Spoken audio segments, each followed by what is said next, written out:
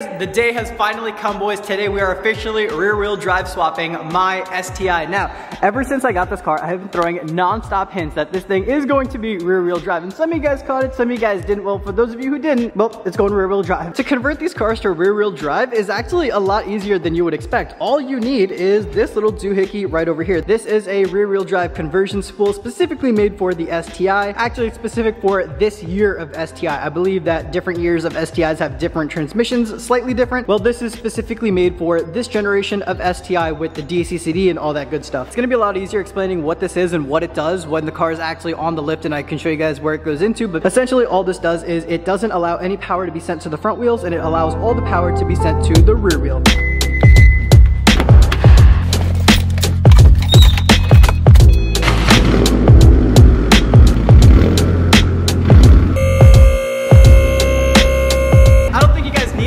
Here is some proof that the car is currently all-wheel drive. Front wheels are moving, the rear wheels are moving. This is just some proof that the car is currently all-wheel drive. Enjoy this because this is the last time we're gonna see the front wheels spinning. Rest in peace, the all-wheel drive, baby. All right, let's turn this off.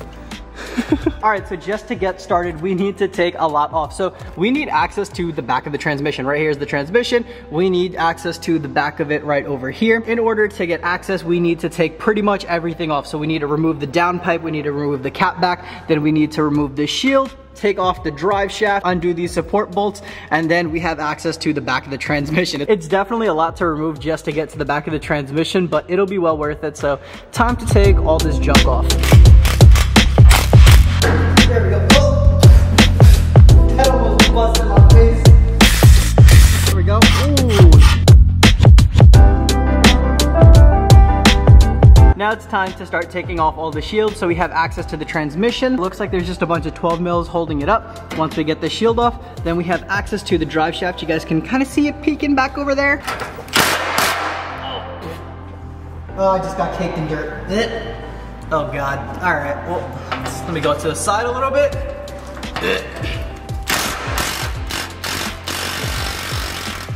Now we have full visible access to what we need to get out. So looking at how the drive shaft kind of sits right now, I think it might be easier to just take out the entire drive shaft. I think it might just be easier to disconnect it from right here. So the entire drive shaft is just gonna drop down once we take out the support and disconnect all these bolts.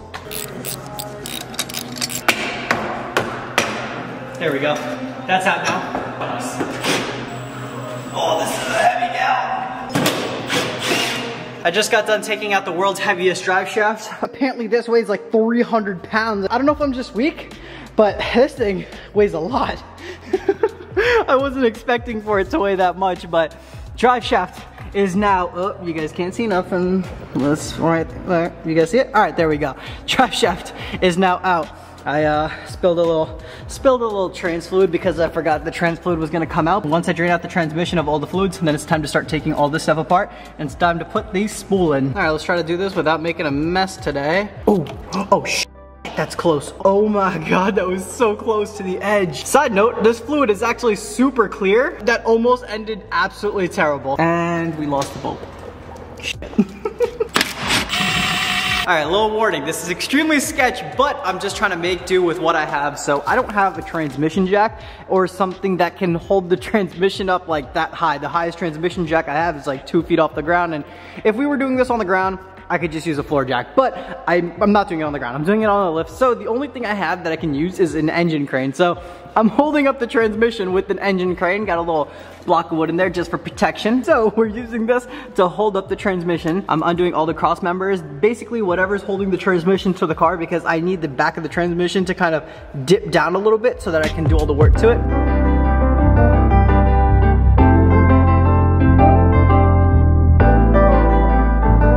So I'm looking at the transmission dead on. This is where the drive shaft goes into. So to get access to the center diff, what we got to take out and replace with that spool, we have to take off this casing. So there's a bunch of 14 mils. So we're gonna go around, take all this casing off. We got to undo these shifter linkages. And from what I've read online, these are a pain in the butt. So yeah, I'm gonna have to kind of like learn while I'm under here how to take everything off. And then once I learn, I can kind of explain it to you guys. But this looks easy. This looks like just a bolt. You undo this bolt, this will come right off. And then there's a a little bracket holding this in. I'm guessing this is something to do with the shifter. Pretty much everything that's attached to this back casing has to come off. So this bracket has to come off, this bracket has to come off. We gotta get all these 14s off so this whole back piece kind of just comes out. There's definitely still some fluid in here, so have something ready because if you don't, you're just gonna make a mess like we just did over there.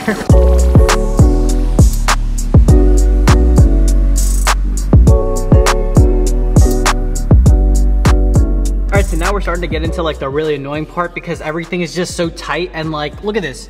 Look at this bolt, dude. I'm trying to take this bolt out, but it's just, there's just a bunch of things that we have to remove and there's a really tight space and things don't really move. The most annoying thing is like this little thing right over here. So it's gonna be hard to show you guys exactly, but this thing right over here, these are 2 different pins. Now, apparently you're supposed to use like a 1/4 inch punch and punch it out. I don't have a punch tool and I don't really feel like going anywhere. So I'm using this little Torx Allen bit. This just pretty much fits right in there. So I'm gonna put this here, I'm gonna hit it with a mallet and hopefully that punches it out.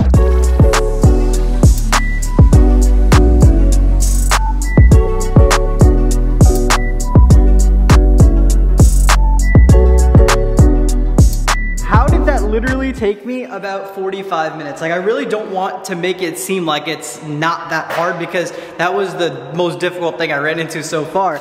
So taking these 2 pins out, I read online that these were gonna be a pain in the butt and trust me, they were. I used a Torx Allen for this first one and then for the second one, I absolutely just couldn't use anything except for this screwdriver. I got really lucky. This screwdriver perfectly matches the pin, so I was able to stick the screwdriver in there, use a hammer, and then just pop it out, but it took a very long time because I had a bunch of trial and errors. I tried using a Torx Allen, it didn't work, then I tried using a bolt, and then the bolt got stuck in there. I had to heat the crap out of it and then just yank the bolt out. It literally took me about 45 minutes to get both those pins out. So it's definitely a pain in the butt, but I got the 2 pins out, so this shifter should pop out. I'm gonna put the camera down, pop this out, and then I can finally start taking this casing off.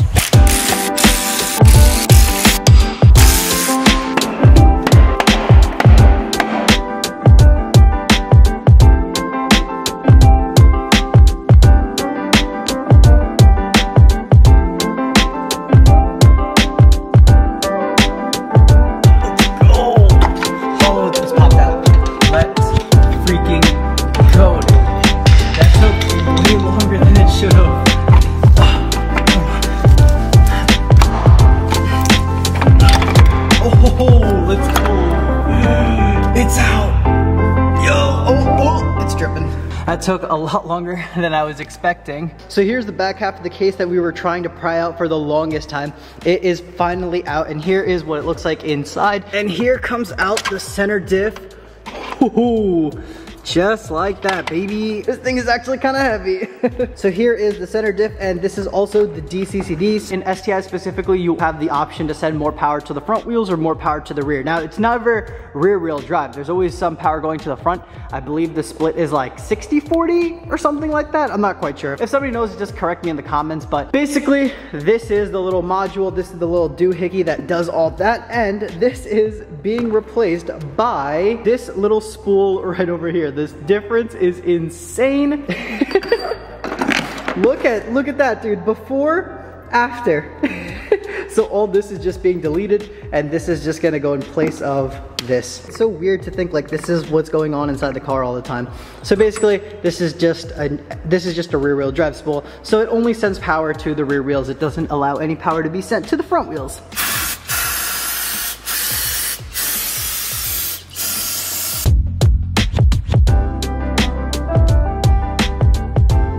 This is the thing that like is the all-wheel drive system basically. So we're deleting this. This whole gigantic mess of a monster is getting deleted. And oh, this is heavy. And in turn, we're just putting this in. Wow. Yeah. That's a big difference. Yeah, right? So this is kind of, it's all getting deleted. It's just the spools going in. And I cleaned everything up. I cleaned that with brake clean, cleaned it up. And then I cleaned this with brake clean as well. Cleaned this up big time. So you know, this thing just kind of goes on like, oh, the other way actually. It just goes on like, whoop, like that. Oh. This is how it works. So like this power gets sent in through the transmission through here. This spins this, and then this spins the drive shaft.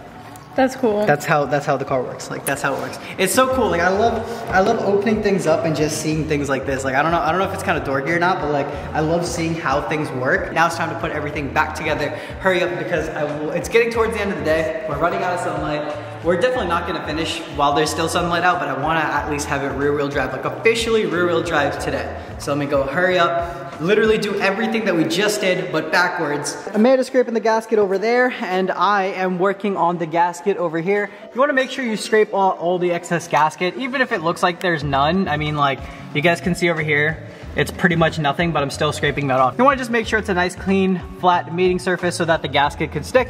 That way, you don't have any leaks. I'm trying not to mess with the bearings that's on there. There we go. That just goes in like that. That's it? That's it. It's literally like, you should have seen it before. It was like a gigantic mass. Really? You know what I mean? It was like, it was taking up the entire dip. That's it. That's the dummy spool. It. It's just a spool. So now we don't have, I mean, I guess you can say we're rear wheel drive. Let's go. Actually, we're all no wheel drive because there's no drive shaft in there. But you can technically now we are officially rear wheel drive because we don't have anything to make it front wheel drive.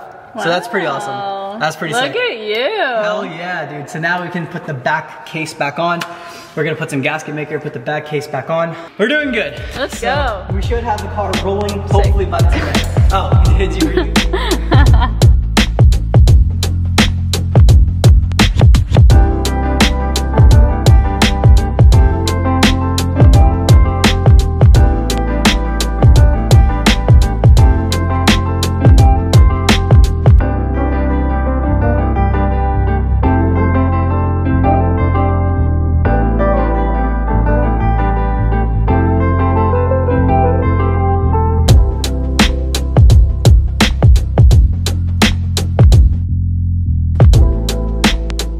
We got a lot on here, all right?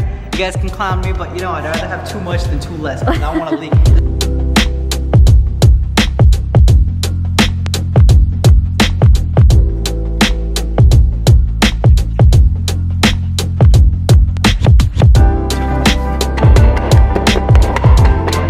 There you go. Whew.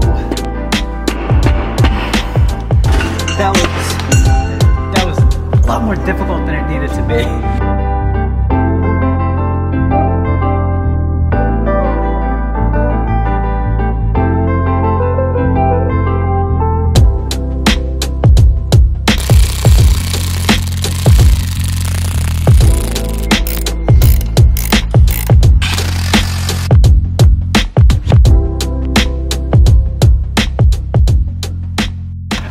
We ran out of sunlight. I called it. We were gonna run out of sunlight. It is 10:30 basically at night right now. It is completely dark, and I think that we are done with the rear wheel drive swap. I think. One thing I did want to note is that when I was putting everything back together, what I noticed is that it looked like I have an exhaust leak, and I still think there's an exhaust leak because there's a gap, and I tightened the bolts as tight as they will go, but for some reason on the top and on the bottom, there's still like a little gap, and I tried blowing in there, air is going through, so I have to figure out something about that. I wonder how long I've actually had the exhaust leak for. I definitely want to fix that because, you know, it's kind of messing with the whole sound and everything. I filled up the transmission with some fluid. I also changed out the rear diff fluid because, you know, we're going to be doing some skids and we want to have some nice fluid. The fluid that was in the trans was actually relatively clean, but the fluid that was in the diff looked like it hadn't been changed in like forever. We changed it all out. It has some nice fresh fluids. It is finally time to actually put the car down, turn it on, and see if it's actually rear wheel drive or not. I'm actually nervous, like what if yeah, fingers crossed, but like what if the front wheels still spin? I'm gonna be so mad I just wasted the entire day. Yeah, it'd be really weird. I'm gonna put the car down and start it, and hopefully, fingers crossed, only the rear wheel spin, not the front. We don't want no front wheel spinning, no more all wheel drive, only rear wheel drive. All right, here, hold the camera. All right. I'm actually like nervous because like what if the rear wheel's going to spin? What if like we mess something up and like what if, because I don't know what I was doing. Like I'll be honest, like I was kind of winging it. I was half winging it, half reading a forum online and like, I don't know, it's weird. All right, moment of truth.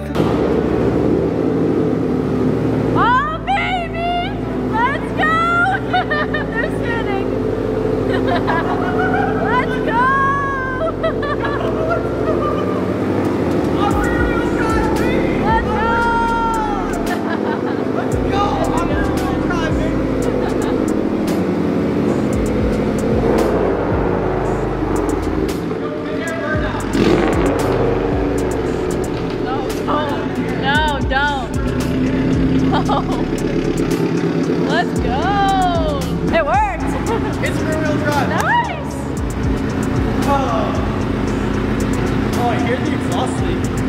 boys can hear it or not. Listen. Oh, you can hear it bad. You can hear it real bad. I don't like it. But that's so crazy. Oh, I hear it. The rear wheels are spinning and not the fronts. Yo, I can't. STI's rear wheel drive. That is, oh my God. I'm hyped and I'm speechless and I don't know what to say, but like, all I can say is we're rear wheel drive. Like, it worked. It worked. The spool worked. This whole thing worked.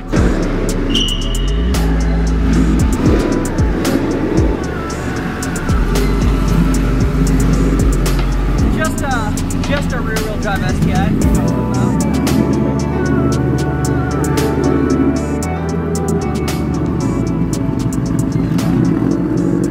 I heard after you do like a rear wheel drive conversion, you feel the difference. Like you feel the power pushing you rather than like it pulling you. You know what I mean? All right, let's just go. get in.